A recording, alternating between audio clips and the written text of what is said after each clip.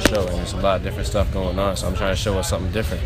So for me to bring him up was like, it was crazy. And you know, we come up at a good time. A couple of people were out and you know around the way. So just for them to see him and feel him and be like, this guy came to North Preston. I was like, oh, like you know, he didn't go nowhere else. He came to North Preston. You know what I'm saying? And he can probably tell you like how it went. You know, like what was it like up there for you? It was a good experience. You know, my first time here. You know, Nevell brought me out here, been my host, and showing me around the city, showing me how everything's done. You know, went to where he's from. You know, and that's a hometown. You know, he kind of educated me on the history. You know, when you know how everything was back in the day and to how it is now. You know, there's been changes, but you know, North Preston is still North Preston. You know, that's the home for Canada. Yeah, and you're from like a small community in Toronto too, right? Like, or Vaughan. Yeah. So do you see any similarities? That's what I was kind of trying to like show him and Luke. It's like, you know, North Preston is the history is different. So like when I first came to Toronto, people always like, what's your background? I'm like, I don't really have a background. You know what I'm saying? Like I do, but like they're usually like he's Jamaican and what else are you? Bayesian. Luke's from England and shit. Bayesian, you know. So like that's their answer. But for me, it's like I'm from Scotia. Like, what does that mean?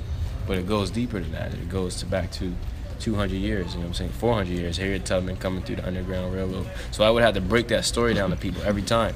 And now I just tell them to Google it, you know? But that history is different, and people don't really think there's a lot of black people in Canada. I mean, Nova Scotia. Canada in general, but then Nova Scotia, you would never think that. So it was good for them to come back and see that and you know, feel that history, and you know, we give them a little history lesson and stuff. So Definitely. Were you surprised at like the atmosphere, I guess, like the vibe of the community, like when you went up there, or is that kind of what you expected? I wasn't really surprised, nothing like that. You know, I seen pictures and I went to video of him back home, so I kind of knew what it was like. But it was cool going up there, you know, seeing new people, you know, seeing people excited, you know, just living life. Right.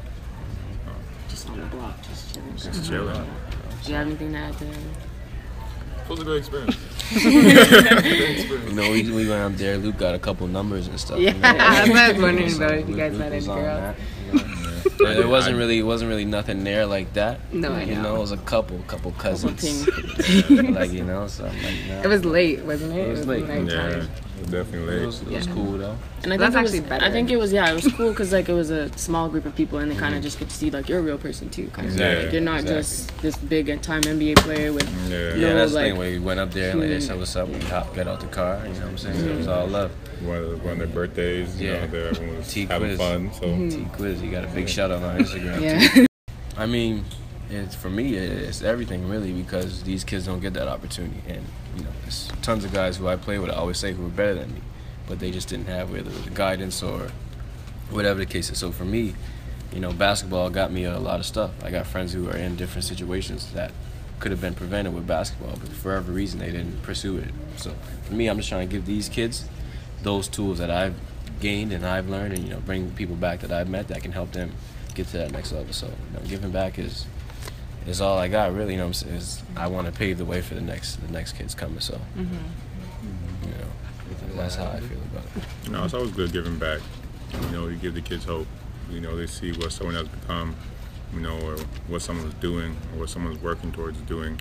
You know, it gives them hope and you know, a lot of thought and preparation to where they know what it takes, you know, to be successful. You know what it takes to, you know, take it to the next level.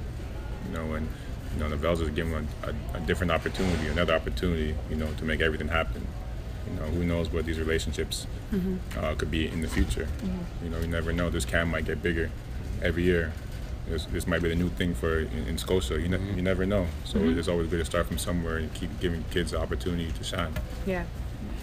And the talent too. I think about like some of the kids that are coming up. That's like we always had the talent, but I say around like 11, 12, 13, the kids are good, and they get to high school and it's like they kind of fade off because the stuff's like the opportunities is not there, and you know, they don't really see the value in it. So if we can plant some seeds in these kids from young, they can take it from there, right? So it was like Toronto back in the day where no one from Canada, no one from Canada was going to the States or making it to the NBA. But now, all it takes is for a couple people to open the doors, and voila.